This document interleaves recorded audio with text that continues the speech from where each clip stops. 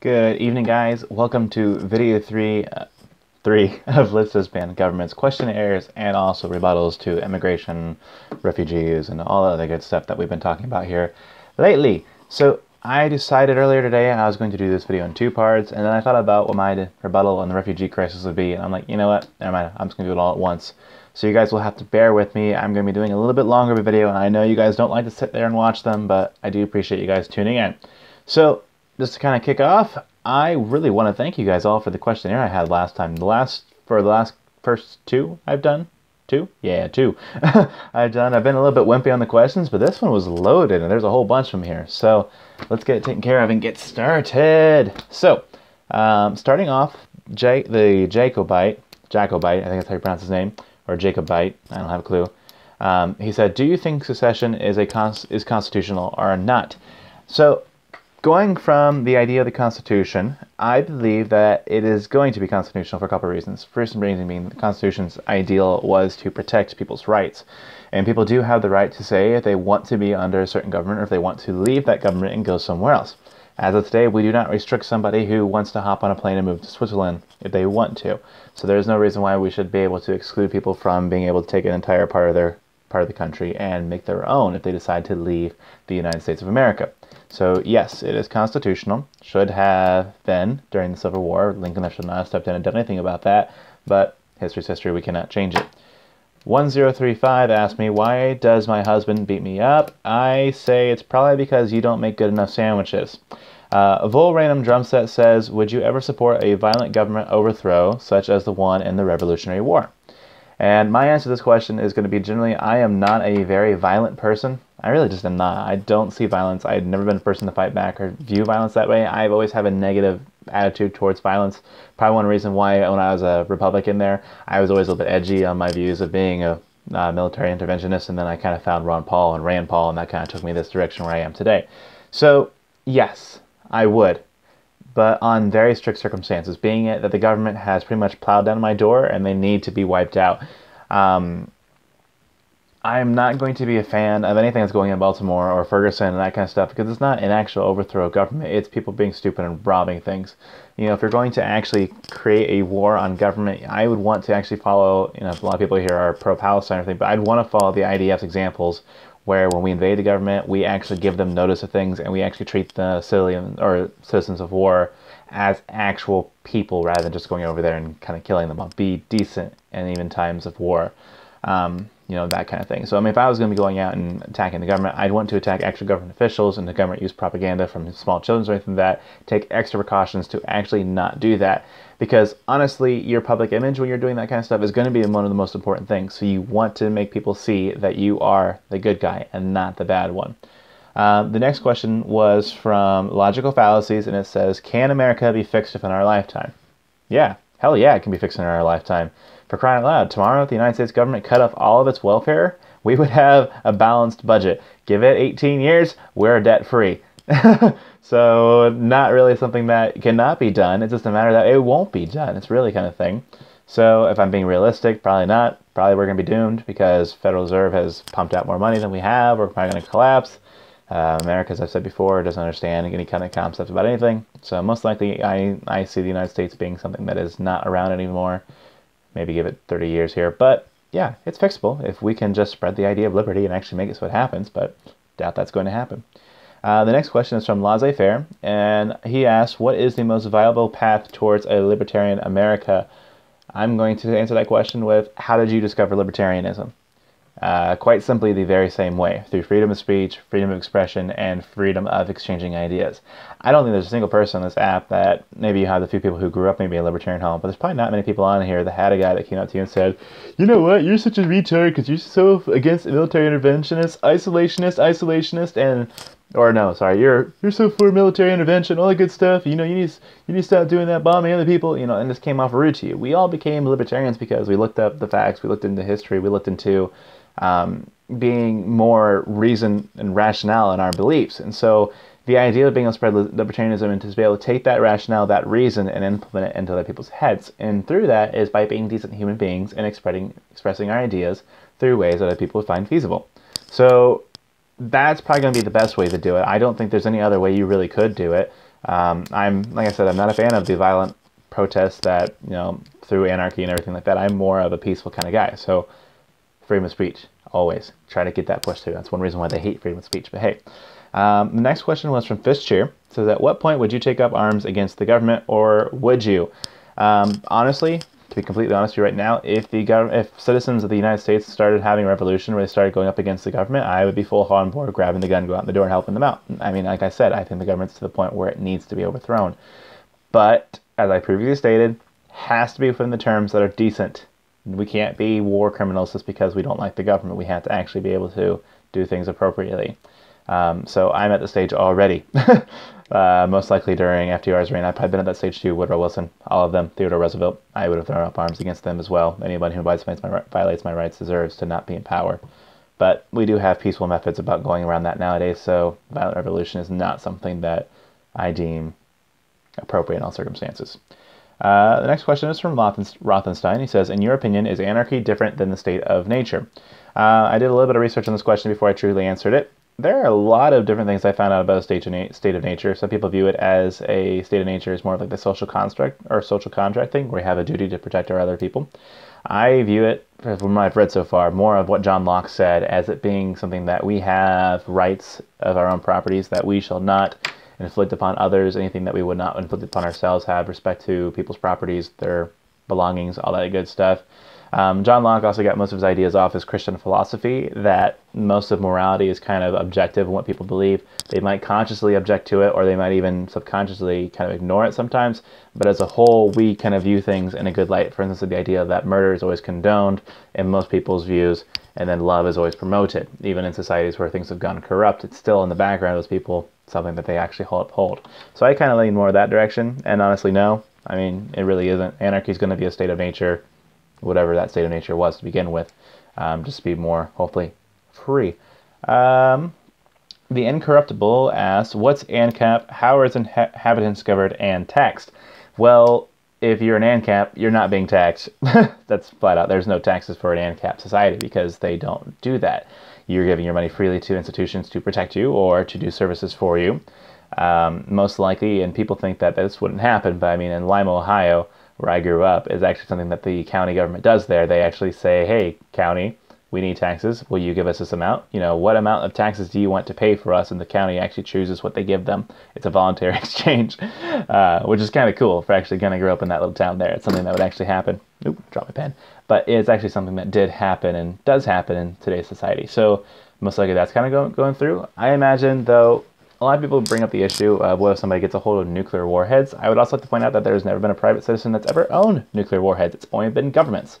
And generally, governments have been the ones that create most violent things, be it nuclear warheads, hydrogen bombs, everything else like that. Society as a whole has no intention of destroying things. People don't want to break and kill and do all sorts of good stuff.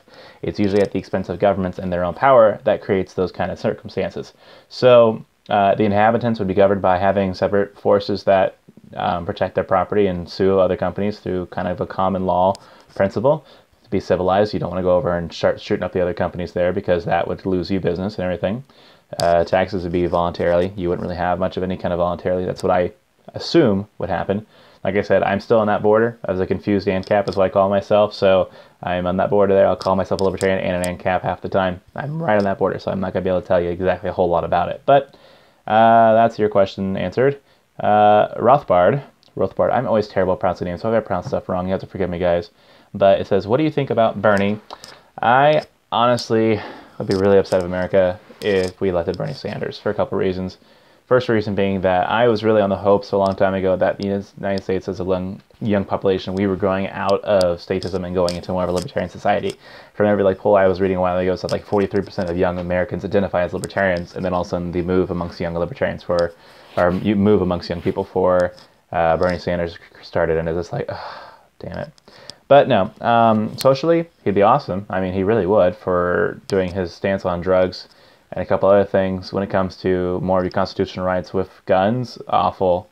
Minimum wage, he'd kill the economy. I mean, he'd just put us in a hole. It'd be worse. He'd probably cause the Great Depression #2 because, all that other good stuff for him. When it comes to healthcare system, I think he has the completely wrong idea. If you want to make it a one-payer system, you do have to make it so that free market capitalism is invoked inside the idea of that system. You can't just have it so the government controls everything. Otherwise, like I said before, you're going to have a Canada system where people die waiting on a waiting list, or like we had the VA. Not good stuff. So I mean, Bernie's going to be one of those people that he's not going to affect me too much because I make enough that I feel like my business would keep me employed if they had to increase my wage a little bit, because it's not going to be that much for me. When it comes to healthcare and stuff like that, I'm pretty well taken care of. So it's one of those things where, as a citizen who values other people's rights, I'm going to be objecting to him, but he won't affect me so much. So there it is. Jolly Jeff asks, what is the purpose of marriage? To wed two people that want to be together the rest of their lives, and in some cases nowadays to give the government ability to give them benefits. Basically what it is nowadays. Yeah, it doesn't really have any great significant value to me. It's just kind of been thrown out the window. Just like, no, I mean, to me, it'd be more of, if I'm looking at what my marriage would be, it'd be with somebody who I love dearly and want to have with me for the rest of my life, and have that relationship endowed and shared with my Savior, Jesus Christ, God, that kind of stuff. Hold on a second. Sorry about that. My phone was dying. I had to fix that real quick. Anyways, next question was from Jolly Jeff again. It says, what is the premortal sacrament? I think that's something about a Catholic faith there. I'm not entirely sure. I've heard a little bit about it, but I haven't read into the entire concept a little bit more. But I believe that's like something of like the Jesus and humanity thing, where they have the whole entire sacrament of the Eucharist, whatever that is, and all that good stuff. Not entirely sure. I didn't really look into it much before I did this. I don't really follow much of anything at all on the lines of the Catholics there, so no one, I guess. I'm not entirely sure. I probably just made myself look like a fool. I don't really care. I don't even know what it really is. So, next question says from Jolly Jeff, and it's the question, it says, what if there is a place where past, present, and future are all experienced at once in an ever-present now? Do you think that the creatures of free will can change their minds and decisions in said place? I'm assuming you mean that if everyone was able to experience the past, future, and present, would you be able to change your mind about stuff? The thing would be yes, because you could change your mind about what happened in the past, present, or future if you wanted to, or your mind would be set in stone. I mean, I don't understand what you're even trying to ask me there. Technically, yes, you'd be able to change your minds, but would you? I don't know. It's too late. I don't really care enough to have this. My Negatarian is getting a little bit of revenge on me from the questions I asked him, which he had really good answers for, by the way. I do thank him back because it made me laugh a little bit. He asked me, do you have any fetishes? And yes, I do. I have several fetishes, but none of them are for you. So if you really want a list of what those fetishes are, you can go ahead and get hold of a little to the right, who is, well, hi, babes. Well, she knows those fetishes, so you can ask her for that. My Negatarian says, how many feet? I am 6'3". Woohoo! Another half foot somewhere else. I have 2 feet, and I have massive feet. I'm like 12, size 13 sometimes, but they're not really long. They're really wide. So I'm like a big foot, big hands and everything, all that good stuff. Next question was from Jolly Jeff. Again, it says, in a future economy where nearly all manual labor is completed by machines and robots, how do you think the workforce would be affected? Would most labor convert into desk jobs? Would the education required to get low-wage jobs be higher than it was before?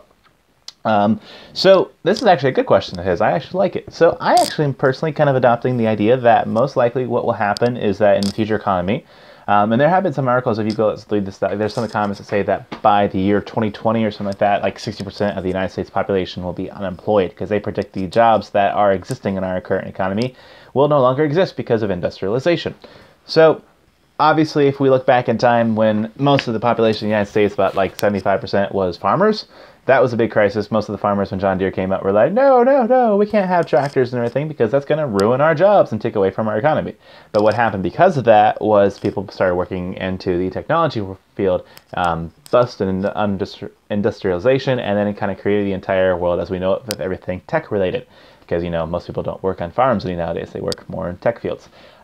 So most likely you'll see some sort of industrialization kind of build up like that again. I have absolutely no idea what that would be, because it's kind of like trying to predict the existence of the internet. There's no way to be able to do that back when you're in the 1800s. Hopefully, though, I'm really hoping that it's like a space exploration thing, because I would love to be able to travel space. It'd be awesome, because I hope that's kind of what happens there, is the space exploration becomes our next adventure because we become so tech that we can do that. It'd be awesome. Great. But That's my theory. I do not believe most laborers will become desk jobs. Personally, I hope not. I hate desk jobs. It's just like meh. Jolly Jeff asked me if we were to switch to a gold silver backed currency, how would we pay off our debt, assuming we don't find any large gold or silver deposits? If we did that, most likely the government would rein its debt a little bit because it has no ability to just print money to spend more money. There is also, I heard a couple studies a while ago about the actual natural resources we have in this land along the lines of gas, oil, and all this other good stuff. That seems like a little bit of a potential that we could tap into to actually kind of boost our economy somewhat. I have predictions too that if the next president is something that's going to try to boost the economy, they're most likely going to try to provoke a little bit of emotional ties or ethos into actually going into doing that. I think the Blaze has a couple good articles out about how much money we actually have in the ground here in America that we could use to kind of bust back our economy a little bit. And also we could just stop creating debt and actually let people like Rand Paul, who are going to create a surplus rather than a debt. So yeah, let's do that instead. So the next question was from David L. Should the government be allowed to take the organs of somebody after death if they did not want to be an organ donor? And the answer to this question is kind of straightforward. No, they should not be able to, because that person before they had died had complete control over their body. They are the only thing that gives them absolute control over that. So to say that they're going to take the organs from that is kind of a violation of their rights and their wishes after death. And I think most of us would look upon that and kind of gross that someone's going to cut open your body at the expense of the state and give it to someone else. It's kind of like the welfare after you're dead, like, hey, you can't, redistribution of your organs is next. Welcome to the IRS. Jewish Kashmana asked me, how do you feel about me? And to be honest to you, little man, I actually kind of missed the entire thing with the CFL a little bit. I felt bad after that, and you guys saw me apologize for what happened there. I just kind of saw it was going down the wrong hill. But I do miss the friendship I used to have with John F. Kennedy, you, The Economist, and Gladfly, or Quebecadorian, and a whole entire group of people. It was kind of a nice time, and actually probably one of the better times I had of a profile on iFunny. I do miss that. So I guess with kind of a more sweet rendezvous or micro sweet, whatever the term is for remembering things, that kind of thing. It's kind of how I feel about you. I'm very impartial. I don't hate you, I'm just kind of there, but I do miss you guys. And the Fed asks, what's the best kind of Mountain Dew? Always straight, original, man. Don't go anything different, but I do like the red stuff. I like the other things they have, but if you're on a late night crunch and you have a 10-page immigration paper that's due the next day, regular Mountain Dew will get you the job done. I like Dr. Pepper too. So, Ars Muncher 1197, I think that's your name there, asks, should exchange rates be fixed, pegged, or floating? Well, I thought that fixed and pegged meant one of the same thing, where they're situated and stuck in thing, and that'd be kind of more if the Federal Reserve, for instance, followed a gold standard and met the money, so the currency was situated on gold standard. It did not fluctuate in the market depending on its demand or thing. It was set to a standard of having a gold currency to it. So if the United States is going to have a currency, I believe it should be pegged or fixed to the gold standard, where the government is making it so it's valuable to the exact amount of gold, which produces a high value currency and keeps us competitive in the market.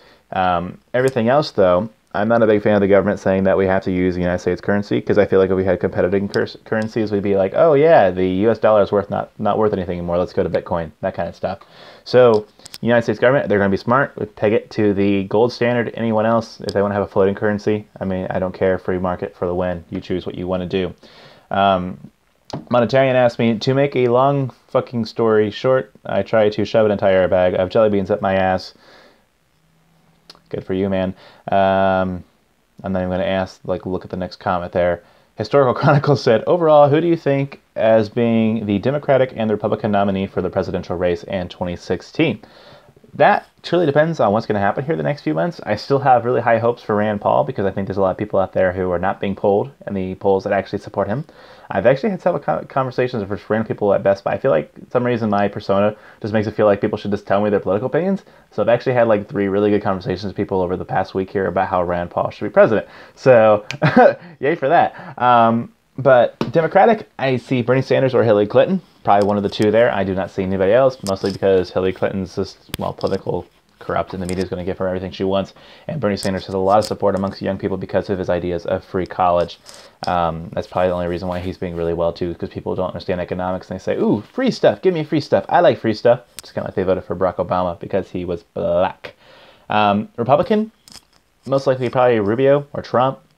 I see those two kind of coming into play there a little bit. I know a lot of hardcore Republicans that like Rubio's stances on a few things, even though I feel like he's just a giant baby in a huge diaper.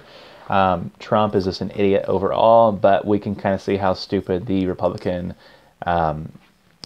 collection or collective there is in supporting him. I'm a little bit disappointed about that, but most likely one of those two. Still kind of hoping my hopes up for Rand Paul. If he keeps up how he's doing in the debates here, he's probably going to have some chance there. So I'm hoping. And then last but not least, Flat Tax Capitalist asked me, capital gains tax rate up, down, or stay the same? And obviously down of all taxes. Burn them to the ground. Get rid of them. I don't care who they are. Get rid of them. I don't care who's taxing or what is taxing. Get rid of it. And what's the government? If the government can make a tax upon itself, that would be kind of cool. And I imagine they could probably do it because that seems kind of not effective at all. But they would do it. So that's the only tax I would support. But other than that, down of everything. Don't give me more taxes. So that was the questionnaire here. Next on to the actual rebuttal I have for Life According to Econ and My Negatarian. Two things I'm going to say. My Negatarian had some very, very excellent points in his last kind of videos there, addressing a few things I was kind of a little bit muffled in my tired sleep and did not address last time.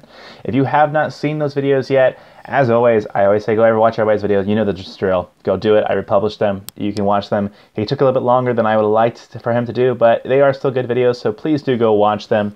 The only other thing I would say, dude, is if you're going to make the argument about protecting our borders, you should also address the fact that if we allow more immigrants in or more refugees in, they are going to have to be screened. Whereas if someone's trying to commit a terrorist attack, they most likely would be able to be picked up on that and will be trying to cross the border illegally. So rather than having a flood of like 11.9 million people crossing the border illegally, you'd have 11.9 million people going into an open border system with only a few people trying to cross the border. So you'd be able to pick off who those terrorist threats were. Kind of has a little bit more of the defense there, kind of like with the NSA having all that information. It makes no sense for them to have information. They should dial it down to actually have the information that matters. That kind of argument. But I thought I would address what's his name? Life According to Econ's post there about the welfare system and actually give you guys a few numbers, because I've been talking about how welfare should not be something we should restrict immigration on. He's been talking about how it'll make us cost a whole lot more money, and I feel like you should actually know what the price of having refugees would be inside this country. So, starting off, my notes here was going to be that you should also know that right now, from a couple of webpages I was looking up, it looks about that with the Syrian refugees, there are 4 million refugees that are currently searching for refugees to be able to hide. This is not all the refugees that the United States has taken in. In fact, the United States only takes in 95,000 refugees every year, with only 10,000 of those being Syrian refugees. So we actually take in a very small amount of refugees. And if you break that down to who all the refugees are, in a sense of population or everything, and who's taking welfare, because I looked up a little bit, the refugees will be taking a form of welfare inside the United States. That means that 1 in 125 people in the United States, or welfare recipients in the United States, are going to be some form of a refugee. So this is also kind of another lesson for you guys about statistics, to how that looks like a bigger number than what it actually is. 1 out of 125 welfare recipients are refugees. So that's kind of a thing you should pay attention to. Statistics can be manipulated, but that's one statistic there. So in 2011, the United States spent over $109 million, $631,000 on welfare. Or sorry, no, that's how many, I'm a little bit tired here, you have to forgive me. That was how many people were receiving welfare, not how much is spent, sorry. 109,631,000 people in the United States were receiving welfare, which is about 35% of the population. The United States in that year spent a $1.03 trillion on welfare, which if you do the math there, and I did it for you, it adds up to being $11,858 per person on welfare every year. If we take the refugees, that makes it 1 trillion. That's not right here. Hold on a second. I wrote down wrong numbers. Okay, $1,126,510 for the refugees. No, that's not right. Oh, the words. Back up. I need to start doing these things a lot sooner in the day. $1,126,510,000 for refugees. Now, if we break that across the population of the United States of a 3.19 million people here, that adds up to being only $3.53 from each person in the United States every year. So if we allowed in refugees at the current rate, now this is saying I didn't take what the Syrian refugees were, I only took what we take in whole right now, which is, like I said, 95,000. If we add more refugees, let's say that we double the amount we take in, that would make it so that you're only spending about $7.06 on refugees if we took in 1,018,800 refugees. So when we think about the numbers here on the welfare system, it is important to remember that welfare spread across the collective of the United States here is going to be a very, very small amount if we actually let these refugees in. Now, I'm not saying that what Life According to Econ says is not a very valid argument. Obviously, I do not want the state of aggression against me any more than he does. I don't want welfare increasing upon my tax burden or even in the deficit. But if we're going to look at the argument, the two arguments you should see, my point of view is that welfare is less important than the lives of these individuals who are trying to seek refugee. His argument is that the lives of these individuals are less important than the welfare. That's really what the two arguments are. They're between there. But I figured you guys should at least know what the numbers were there. Also, something that's important, like I said too, about checking refugees and everything like that, it should also be noted that the refugees have one of the most extraneous security checks of any person leaving and entering in this country here, where they have to go through the State Department, they have to go through Homeland Security, they have to go through the Department of Health, they have to go through the Human Service, and several other organizations they have to check to actually be able to come inside this country. So if we allow more immigrants or more refugees to come inside the country here, they're going to be screened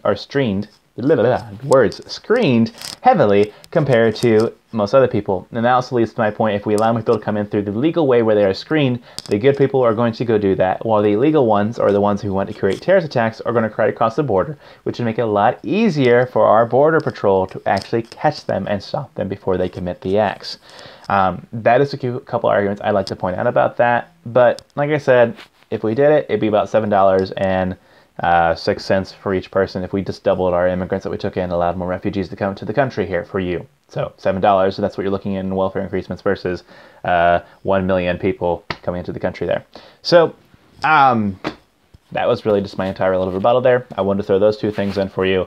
I'm not any more fair and fun or whatever it is with the welfare system thing, but it is. But I like to look at the facts. That's what the facts are. I made my little notes here. So if you want to double check them or do a rebuttal against it, there you are. That's all I have to talk about. I really didn't have anything else to talk about. The only thing is that I'm really, really hoping that Life According to Econ and I kind of get our shit together and we actually do a video this next weekend here, because we're going to do hopefully a podcast. So something else below in the comments here, guys, please post any questions you have for me, Life According to Econ. I might send out the invitation to my Negatarian and see if he wants to get on there, or maybe Rothenstein, and see if those one guys want to join us into a questionnaire, maybe a little debunkle battle thing between the three of us. Hopefully maybe this Saturday, Sunday, or even Monday, that we will be actually posting that, and you guys can watch that. So yes, below in the comments, ask questions, make topics you want us to discuss. You know that you'll have me as a very adamant Christian going up against an agnostic, and I don't know what my Negatarian is, so if you want to ask philosophy questions, we can debate those too. I do not mind going up against that.